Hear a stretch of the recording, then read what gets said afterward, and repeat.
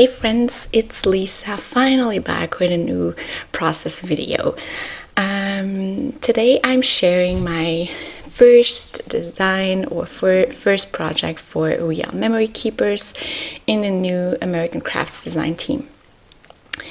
I got the new glue quill to try out and it's amazing. You could see a lot there in the beginning of the video, but it's just like doing a regular cut file, like cutting a regular cut file, but instead of cutting, you have the glue pen that traces your design and then leaves the sticky design on your page, and then you can use the glitter on top. So I used gold glitter, and then I used my watercolors to paint the whole design. And when the thing was done and I put the glitter on it, I was amazed. I would have never thought that the design would be so perfect and so really good, and the stickiness is really good because you can see it's a big design. So the machine was doing its job for probably half an hour and the glue was still sticky everywhere, so that's amazing.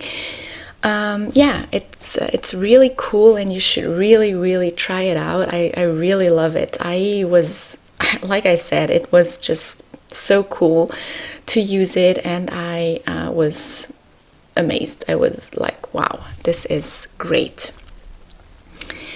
And you can also use it with embossing powder, so you will trace your lines with the sticky glue, with the sticky pen, or the glue pen, and then you put your embossing powder on top and just melt it, or yeah, I don't know what you call that, but yeah, and then you use your heat gun on top. And that's also very cool. So yeah, you can do a whole lot of things with this. It's very cool. So I've cut my flowers out and used them on this amazingly beautiful watercolor page from the Bloom Street collection from Paige Evans. And then I wanted to use a really cool summer photo, and I was looking for the placement of the flowers. I wasn't really sure how to do it, but yeah, I wanted to use this picture from a few weeks ago when I invited friends over, and I thought that it was really matching. Oops, sorry. It was really matching with the colors.